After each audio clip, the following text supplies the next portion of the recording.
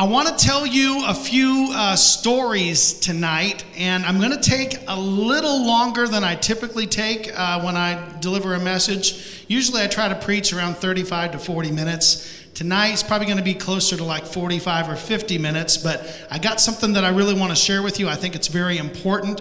I'm going to tell you some stories about how God leads us and how God guides us. The title for the message tonight is God Directs Our Steps.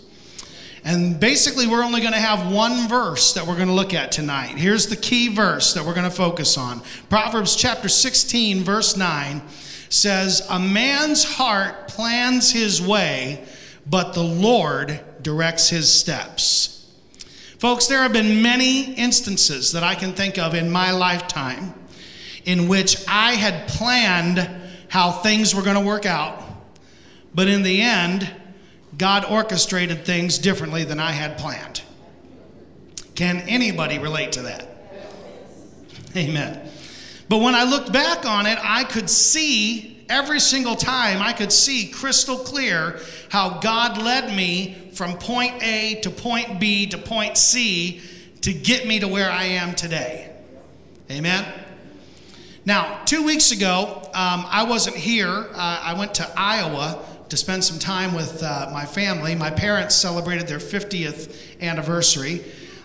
2 weeks ago, Pastor Rodney Lewis was here, and he preached for me while I was away.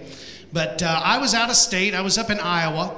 And I don't know about you, but whenever I travel, when I'm not here in town, when I'm not in this area, I always try to eat at places that I can't eat at home. Are you like that? I mean, when I go on the road, I don't want to eat at McDonald's or Applebee's or something like that. I can get that at home. I want to experience something that I can't experience at home. So whenever I go to Columbus, Ohio, I always get some Warsu Gai. That's a Chinese dish. I cannot get Warsu Gai anywhere other than Columbus, Ohio. I've never found it anywhere. You can't get it here in Naples. Whenever I go to Iowa, I try to get a loose meat hamburger. You guys have heard me talk about that before. Some people are like, what's a loose meat hamburger? It's kind of like a sloppy Joe, but without the sloppy Joe sauce. Okay? And you dress it up like a regular hamburger. You put ketchup, mustard, pickle, cheese, whatever you want on it. But it's loose meat, not a hamburger patty. But another thing that I try to do whenever I go to Iowa and I visit my parents is I go to Pizza Hut. You say, well, why would you go to Pizza Hut? You got Pizza Hut here in Naples. Well, Pizza Hut in Iowa offers something different than I can get here in Naples. There's a pizza there called Pizza Hut Taco Pizza. You can't get it here in Naples. And basically it's pizza with kind of a taco meat with taco seasoning on it. I think it has refried beans on it. It's got lettuce and tomato on it. And then they crumble Doritos on top of it. And it is so good. It's so good. And you can't get it here. You can't get it in Naples, which is a sin. It should be available here. But I went to Pizza Hut. I had ordered my pizza, and I had ordered it to go. And when I got to Pizza Hut, it wasn't quite ready yet, so I was standing in the foyer waiting for my pizza, and I saw this picture hanging on the wall. And I decided to take a picture of the picture. Because as I was sitting there in the restaurant, I'm waiting for my carryout order, I saw this picture, and God dropped an entire message in my spirit in just a few moments. And that's the message you're going to hear tonight. Because this man, believe it or not, plays a significant role in the ministry of Faith Life Worship Center. This is a man named Ivan Tennyson. And the reason Ivan's picture was on the wall at that Pizza Hut was he built and owned that Pizza Hut. Now, Ivan's been dead for several years, but he was the owner of that Pizza Hut, and he actually, at one point in his lifetime, he owned and operated 22 Pizza Huts in the Midwest. And you say, well, how do you know so much about this guy, Ivan Tennyson? Well, I know because my dad was his personal pilot. So my dad flew for Ivan Tennyson. He began flying for him in the late 90s. And Ivan lived in Iowa in the winter, or in the summer, I'm sorry.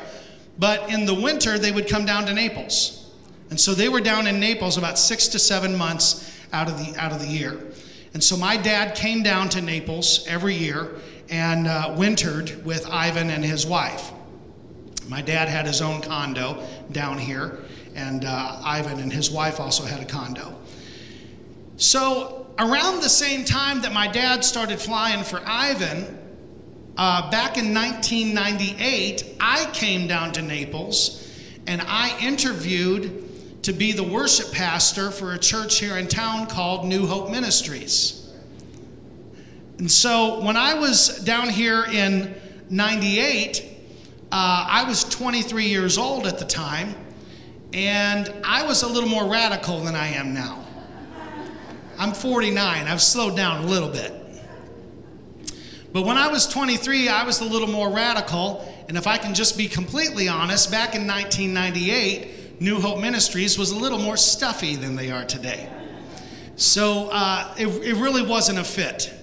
I actually came down to New Hope twice and led worship for them 2 different times in early 1998. But it wasn't a fit at the time.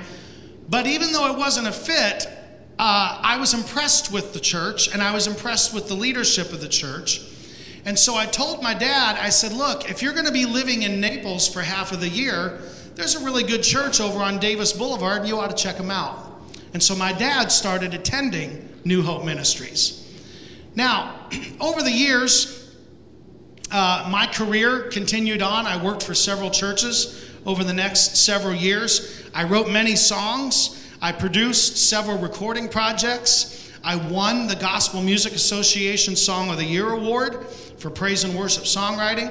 I worked for several churches, including Gary Cassie's ministry. Gary Cassie has been here and preached at our church. I worked for Kenneth Copeland. I was the worship pastor for Eagle Mountain International Church back in 2007 and 8. And so I had a really good career. Well, fast forward 14 years from the time that I interviewed at New Hope. And at this point, it was 2012. I was not serving full-time as a worship pastor anywhere. I was a contract musician for a large church in Alabama. And so I would play trumpet, or I'd play keys, or sing on the platform, or just whatever they needed from me. I was a contract musician. And I was a day trader. I was trading market index futures. And I had a small group of traders that were following me, and we were trading together. I would make the trade calls, and we would all trade together. And I was getting ready to start my own day trading company. And I was literally days away from starting this company when in March of 2012, my family and we went on a trip to Mobile, Alabama. It was a homeschool field trip. A bunch of homeschoolers got together, and we went down to Mobile, Alabama. And we were getting ready to go to a museum one morning, and we were getting ready. We were in the hotel room, and I was praying, and the Holy Spirit spoke to me, and he said, if you start this day trading company, you are going to disqualify yourself from something that I have for you that's right around the corner. Now, when he spoke that to me, I knew the Holy Spirit spoke to me, but I had no idea what he was talking about. Because, I mean, what could God have for me that's right around the corner? I haven't interviewed anywhere. I haven't sent out any resumes or any applications anywhere. I had not planned on going into any other ministry vocations other than what I was doing at that time. And it turns out that the very same week that God spoke that to me, New Hope Ministries worship leader quit. And so my dad gave me a call, because Dad was attending New Hope at that time. And he said, I'm going to give you some information that you can do whatever you want with this information. I said, okay. He said, New Hope Ministries worship pastor just quit. And I said, all right. And I kind of chewed on that for a couple of days. And like I said, I wasn't looking for a ministry position, but I called Pastor Grant over at New Hope. And I didn't even know if he would remember me. It had been 14 years since I had been to his church. But he did remember me. And I told him, I said, look, I know that you're looking for a worship pastor. I am not looking for a job right now. I'm happy with what I'm doing, but I'm not serving anywhere in a ministry capacity. I'm just a contract musician for a church.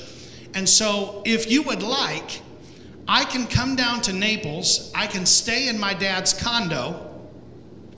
And as long as Dad has an internet connection, I can do my day trading from the condo. That's fine. And why don't you let me come down to Naples, and I will serve as an interim worship leader while you look for your next worship leader. Because I had remembered 14 years prior to this, it really wasn't a fit, but I can come down and I can help them out while they're looking for somebody else. Now, I didn't expect to come down to Naples and fall in love with the church. And they fell in love with me. And I knew almost immediately that this was where God wanted us to start our next assignment. I knew that this is what God was doing. And so I knew that they were going to offer me a job, and I knew that I was going to take it, and I didn't even know what the salary was. I just know I was supposed to be in Naples. Now here's where the story gets really interesting and a little curious. I had not been given the job offer yet, but I knew that it was coming, and I knew that I was going to say yes to it. And I had just made that decision that I was going to move my family to Naples, and I was going to work for New Hope Ministries. And I went out to lunch with Pastor Grant, and we were driving back to the church after lunch when I got a phone call, and my mom had called me and told me Ivan Tennyson had died. Now, I was a little concerned, not only because he had died, but I kind of wondered what was going to happen to my dad's job, because he was Ivan's pilot. And I had been looking forward to being able to see my dad for 6 or 7 months out of the year, because we were going to be in the same town now. And now I didn't even know if he was going to have a job. Turned out he did still have a job. They kept him on for several years, even after Ivan passed away. But here was the part that was very curious when I looked back at it. Ivan passed immediately after I had decided to come to Naples. Immediately after I had made that connection to Naples. Ivan was literally getting dressed one morning. As he was getting dressed, he fell over, he bounced off the bed, and he hit the floor. And medical personnel came and saw him. They said he was likely dead before he hit the floor. Just gone in an instant. Right after Heath Jarvis made a connection to Naples, Florida. So 2 weeks ago, I'm sitting in this Pizza Hut. I'm looking at Ivan's picture on the wall, and all of a sudden it dawns on me. If Ivan Tennyson had never hired my dad, if Ivan Tennyson had never wintered in Naples, if my dad had never attended New Hope Ministries, if Ivan had died just a few weeks sooner, it's possible that I never would have made that connection to Naples, and I wouldn't be your pastor today. This man hanging on the wall, who you have never met before, had a significant impact on your life. And you never even met him. Now, something else happened in 2012. I had a conversation with God after I came down to Naples. We hadn't bought a house yet. I don't think I actually was an employee of New Hope Ministries yet. But I knew that I was going to be down here. I knew that we were going to relocate our family. We were going to sell our house in Alabama. I knew I was coming to Naples, and I asked God, I said, why, Lord? I said, why are you bringing me to Naples now instead of 14 years ago? Because there was an opportunity for me to come here in 1998, and that didn't happen. I said, Lord, why are you bringing me here now? God said, I didn't bring you to Naples 14 years ago because if I had, you wouldn't still be here.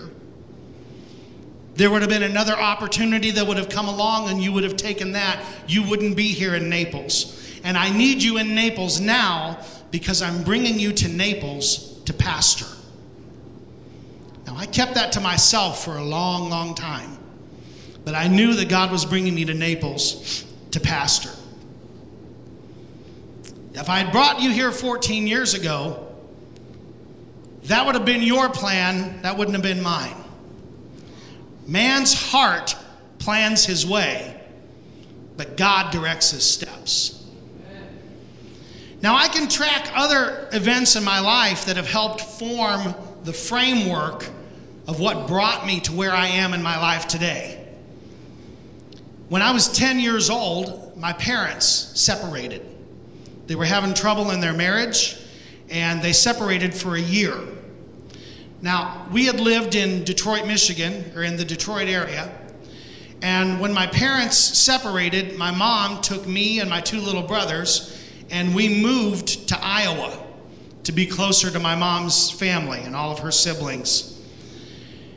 And so when we left the Detroit area, we left a school system that did not have a music program.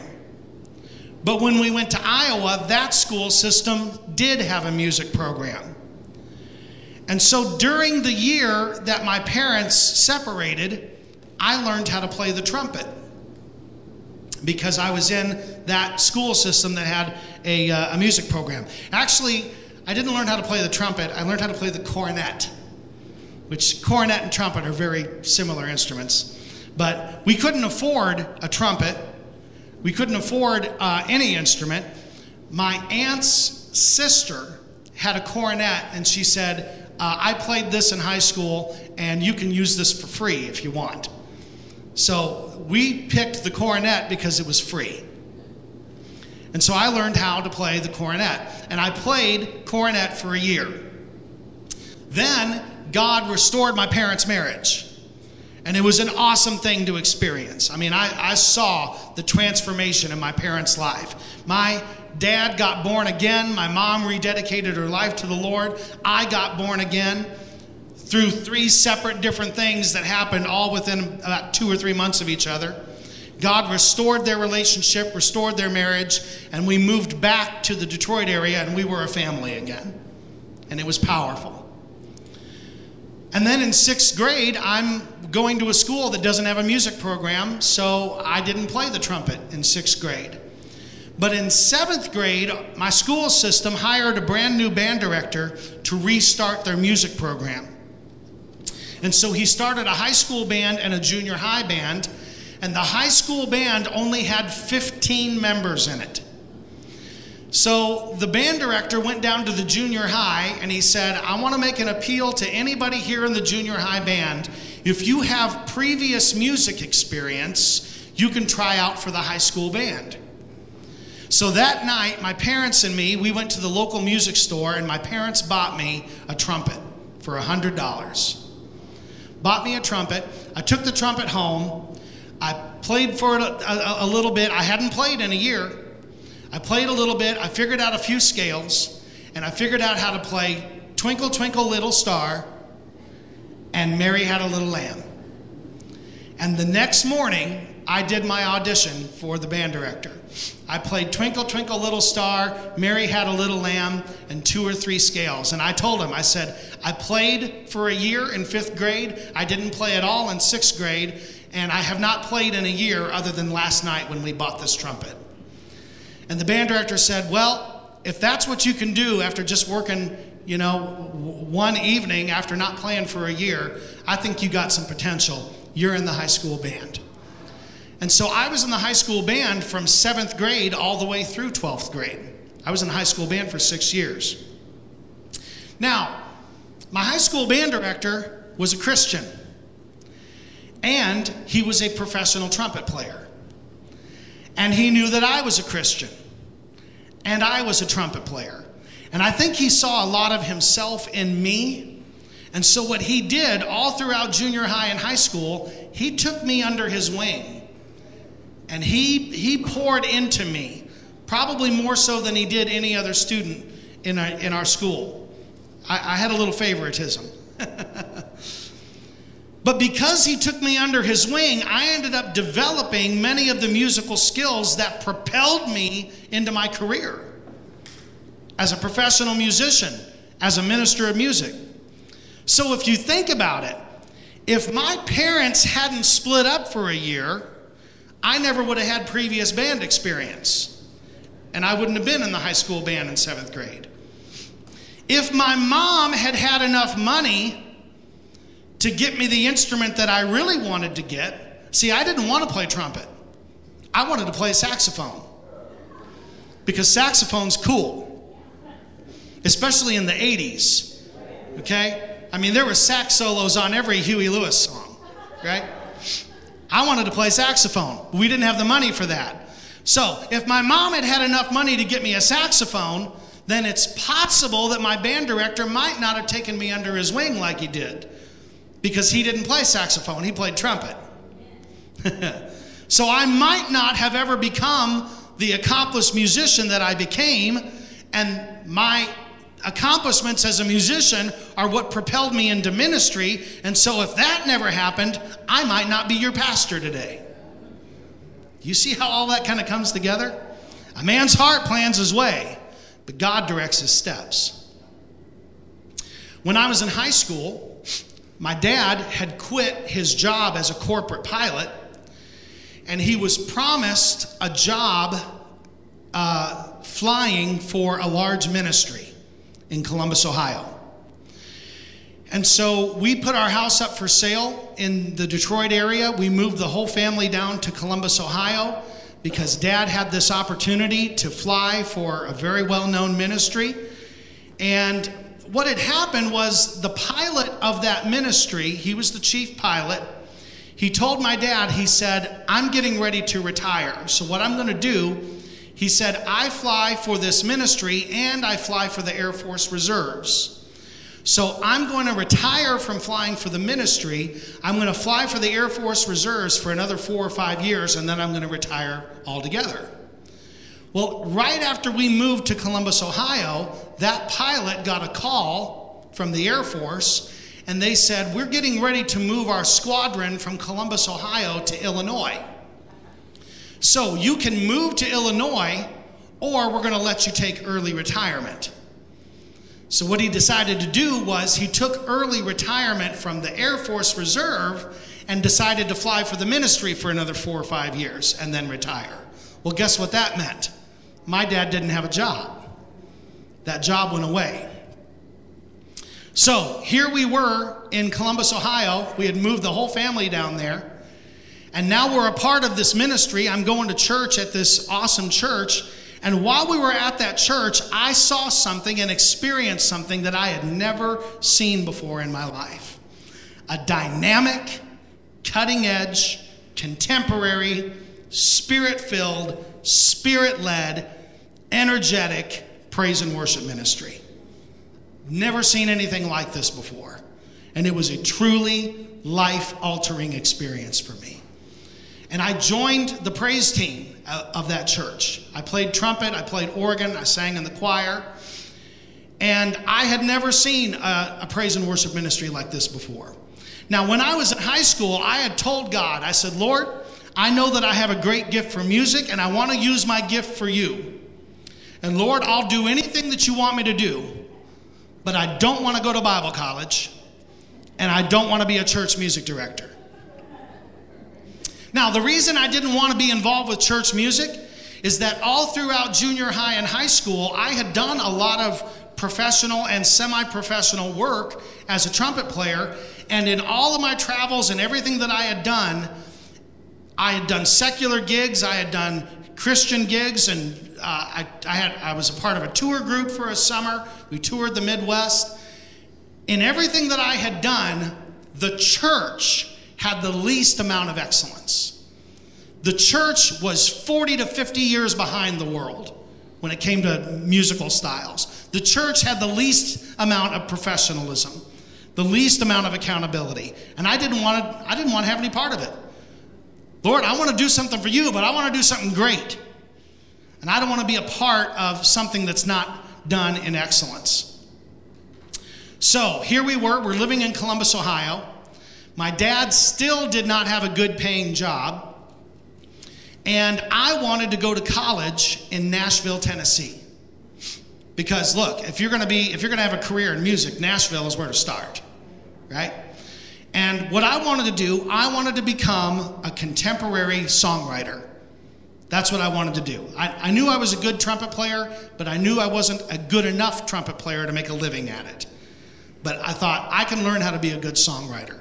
So I got accepted and enrolled at Belmont University in Nashville, and my major was contemporary music composition. I was going to be a songwriter. Here's the problem. We didn't have any money to send me to school. My dad didn't have a good paying job. And so he told me, he says, I can't afford to send you to Nashville. Why don't you do this? This church that we're a part of, they have a Bible college. Why don't you go to Bible college? Now, what did I tell God I didn't want to do? Didn't want to go to Bible college. And I told Dad, I said, I don't want to go to Bible college. Everybody going to that Bible college is going for the same reason. They want to go into the ministry. I don't want to go into the ministry. Actually, there was two reasons they were going to that Bible college. One, they wanted to go into the ministry, and two, they wanted to find a godly spouse. Because a lot of young Christian ladies are looking for their MRS degree.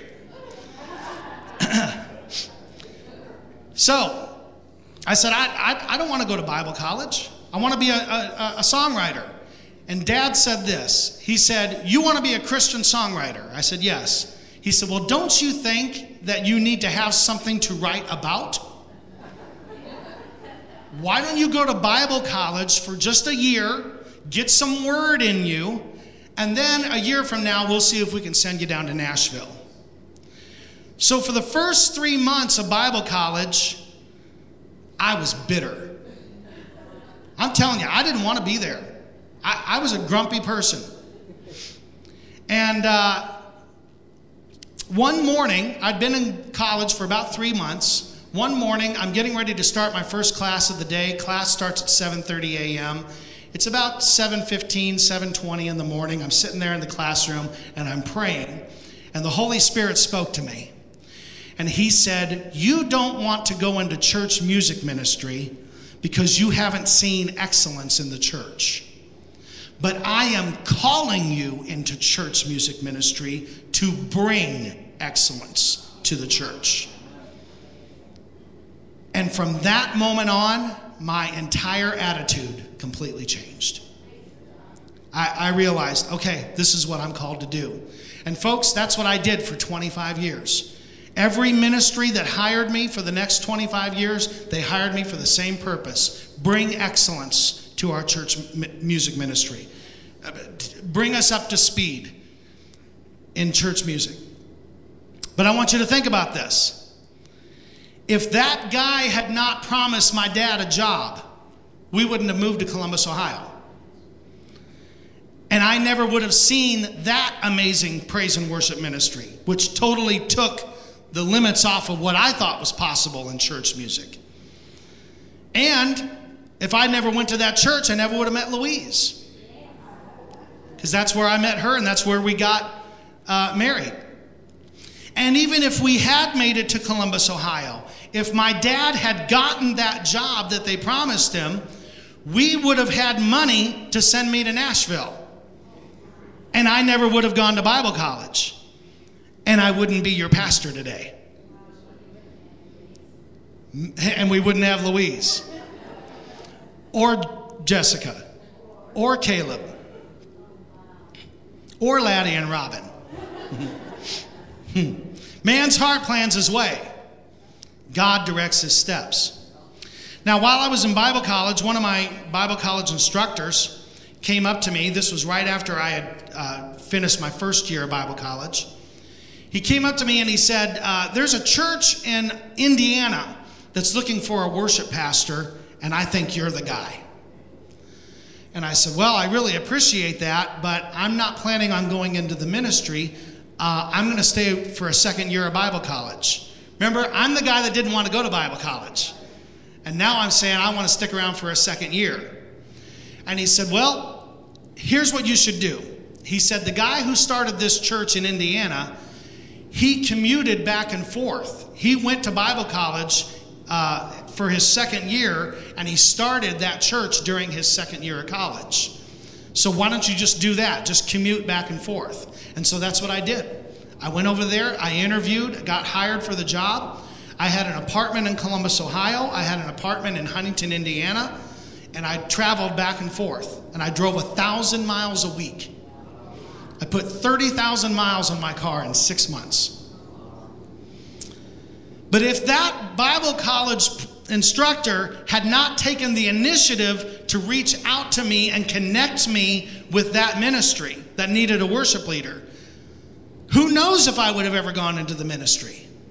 Maybe some other opportunity would have presented itself and I would have gone that direction. Or even if I did go into the ministry, maybe my career would have looked completely different than it did. If just one circumstance was changed, if just one conversation never happened, if just one connection was never made, my life could have been on a completely different path. And I might not be your pastor today. Right before I got married, I was working for a very dynamic church pastor. He had come from Louisiana. He had pastored a large church in Louisiana, and God had called him to start a church in Cincinnati, Ohio. Cincinnati's a couple hours from Columbus. And my sister-in-law connected me with this guy. And he came to Cincinnati, and he interviewed me. And he said, I want you to be my worship pastor. We're going to start a church together. Our very first church service had 7 people in attendance. Very first service, 7 people. 2 months later, we were running 120 people. And a month after that, we were running 200 people. 3 months, we were running 200 people. We had explosive growth. And so I had been working for him for about 3 months, and I had a person there that came up to me after about 3 months, and they said, look, I've been to every Spirit-filled church in Cincinnati. He said, this church has, hands down, the greatest praise and worship ministry in the city of Cincinnati. And I said, wow, thank you so much. And here I was on staff there for about 3 months, and one Sunday morning, the pastor called me into his office, Sunday afternoon, after service. And he said, you know, you're commuting back and forth between Columbus and Cincinnati. Can we get you down here full time? And I said, yes, you can. I'm actually working towards that. Because at the time, I was working part-time for a bank, and I was working part-time for this church. And I said, I've already spoken with my bank, and they have branches here in Cincinnati. They are willing to transfer me to Cincinnati. I said, on top of that, I'm engaged to be married. I'm going to be married in 4 months. I said, my fiance has a house of her own. She's already looking at putting the house up for sale, and we're looking for houses here in Cincinnati. So give me 4 months, and we're going to be down here full-time, plugged in, because I'm excited to be a part of this ministry. I'm excited to see what God's going to do. That was a Sunday afternoon. 5 days later, he fired me. Now, I didn't find out until 4 years later why he fired me. Because he didn't tell me. He didn't tell me why he was firing me. Actually, what he said was, he goes, I don't know if I'm just getting older or what it is, but you're just not what I'm looking for in a worship leader. And I thought, what a 180 from what you said 5 days ago. I found out later that the reason that he fired me was that there was a pastor in Cincinnati who was getting ready to retire. And that pastor told my pastor, he said, if you want, you can take over my building because I'm getting ready to retire. You can take over the lease on my building. And if you do, you'll probably get most of my people as well. And he said, I'm glad to do this. I'll just turn the whole facility over to you. I'm getting ready to retire. You're building something that's brand new, and you can have my building. But if you take my building, you got to take my worship leader too. Because I'm retiring, and I don't want to leave my worship leader hung out to dry. So my pastor left me hung out to dry, and he fired me. But right after he fired me, I gave Gary Cassie a call. And I said, hey, I had ministered at his church a few times. And I said, can you give me a letter of recommendation, because I'm sending promotional packets out to different churches to promote my ministry, my itinerant ministry, because I'm traveling on the road.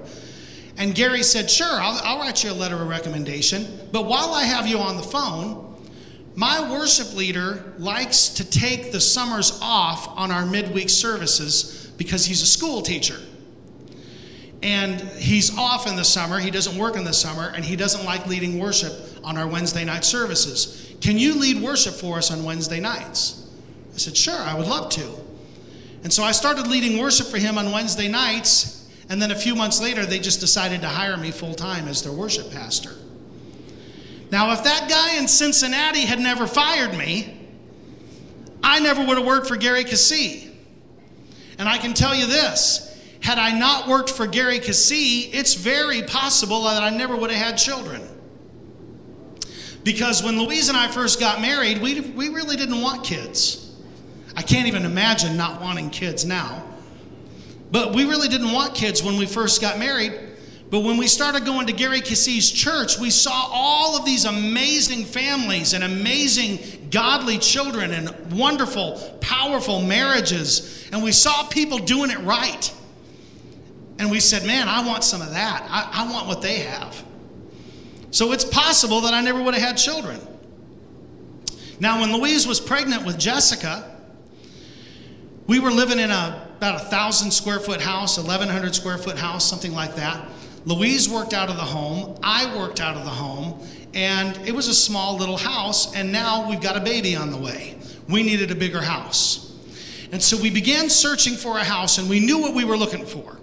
We knew how many bedrooms we needed, how many square feet, and all that kind of stuff, and the kind of yard that we wanted.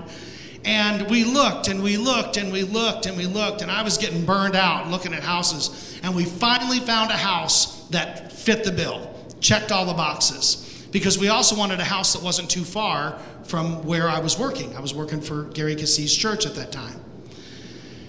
And we put an offer on that house, and then they countered us. They gave us a counter offer. You guys have played the game before, right?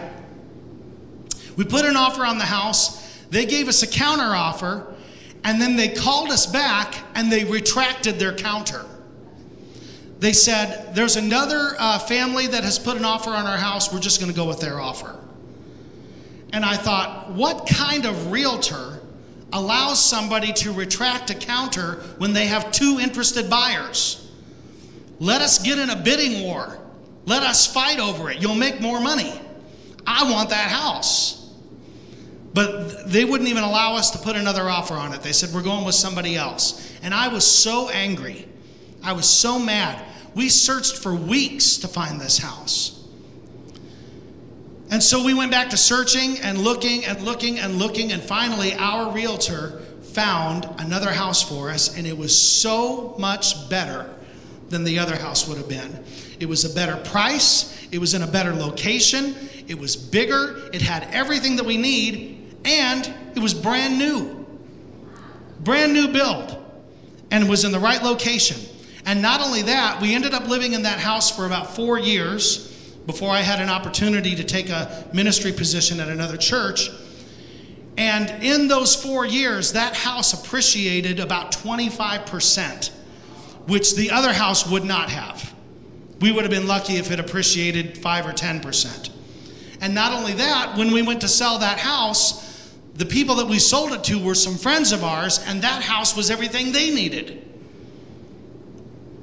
So if I had gotten what I wanted, it wouldn't have been as good as what God was trying to steer me towards. Amen? I made a plan, God directed my steps. So I'm saying all that to say this. One of the things that these life experiences have taught me is to not get so upset when life doesn't go exactly the way you expect it to. Because man's heart plans his way, but the Lord directs his steps. Maybe there's a reason that this job that you wanted never transpired. Maybe there's a reason that you didn't get that promotion at work. Maybe there's a reason that you just lost that huge client. Maybe there's a reason that your date canceled on you. I may not know exactly what God's plan is for me, but I do know that even if I have a specific plan for my life, regardless of how I would prefer things to unfold, I've got to trust that God will direct my steps. Folks, I had many thoughts and plans for how I thought Faith Life Worship Center's destiny would unfold. For years, I planned and I thought about what my church would look like and the kinds of things that we would do. You want to guess how accurate my thoughts were? This church doesn't look anything like what I imagined. It doesn't. Our building, our departments, our look, our sound, our flow, our size, our demographics, almost none of it looks like what I had envisioned in the years before I started this church. You want to know why it doesn't look like what I thought it would? Because man's heart plans his way, but God directs his steps. And I was thinking a lot about this in recent weeks. I was thinking about this particular verse quite a bit in recent weeks. And a couple of weeks ago, Isabel came up to me and she handed me a little note card. And on that card was a verse of scripture. It was in the King James Version, and then she wrote it again in the NIV. Anybody want to guess what verse it was? Proverbs 16:9. The Jewish culture has a saying. It's a cliche in the Jewish culture. Now, I don't know how to say it in Yiddish, but I'll just say it in English. The saying is this: man plans, God laughs. I'm certain that there have been many times in my life where I thought I knew what I wanted for my life, and God just chuckled at me. So, what I want to say is this: as this ministry moves forward, no matter what that picture looks like, I'm always going to have a plan. I'm always going to have vision. I'm always going to have ideas. I'm always going to be thinking, okay, what's next? What's our next step? What's the next thing God wants us to do? But ultimately, in the end, it's going to be God who directs our steps. And if the way everything plays out doesn't match the picture that I had in my mind, that is completely okay. Because what we have now doesn't match the picture that I had in my mind.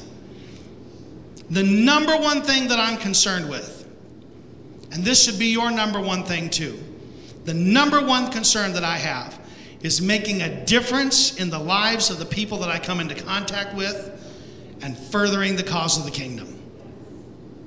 Folks, I'm a husband, I'm a father, I'm a pastor, preacher, teacher, musician, singer, songwriter, arranger. I'm an airplane pilot, I'm a motorcycle rider, I'm a muscle car owner, I'm a toy collector, and a movie buff, and a gun enthusiast, and an artist, and a theorist, and a history buff, and a trivia buff. There's a lot of things, a lot of different aspects to me. And however God wants to use those different qualities and aspects of my life to further his kingdom is fine with me. However he wants to use it is fine with me. My kingdom purpose has nothing to do with my ego. And it has everything to do with being humble enough and moldable enough to be used in any way that he sees fit. However that looks, as long as it's what he wants. Yeah, I'll make my plans. He's going to direct my steps. And because I'm not seeking my own promotion, God will promote me in such a greater way than I could ever promote myself. So I want to say this, and we'll close. With the prospect of this possible church merger that we've been talking about for the last few weeks, several people have expressed concerns for me and Louise. They're asking questions like this: who's going to cast the vision? Who's going to be in charge? Who's going to do all the preaching? Who's going to call the shots? And I've had other people who have expressed things like this. They've said, we need to do this merger. Because Pastor, you and Louise have too much talent and too much anointing to be used on such a small audience. We got to get you on a bigger platform, a bigger audience. And folks, I appreciate all those concerns, but I want you to understand, a lot of those concerns revolve largely around ego. Who's going to be in charge? Who's going to do all the preaching? I'm not concerned with ego. I'm not concerned with how well my talent matches the size of my audience. I'm not concerned with calling the shots near as much as I am concerned with simply fulfilling my kingdom potential, whatever that looks like. Because again, what my ministry looks like today isn't remotely close to what I thought it would look like when I started this church 5.5 years ago. So what I have learned, and what I'm still learning, and what I'm hoping that all of you will come to learn as well, is that we can make all of the plans that we want, but God ultimately is the one who directs our steps. Can you say amen to that tonight? God will direct your steps. Give him praise for it. Hi, I'm Heath. And I'm Louise. Thanks so much for watching. Please do us a favor and remember to like this video and subscribe to our channel. Also, comment below. Connect with us and let us know if there's anything we can pray about. If you enjoyed this video, we believe you'll enjoy it even more to visit us in person at Faith Life Worship Center in Naples, Florida. You can find Faith Life Worship Center on Facebook, Instagram, TikTok, or through our website, faithlifenaples.com. Thanks again, and we'll see you soon. Bye.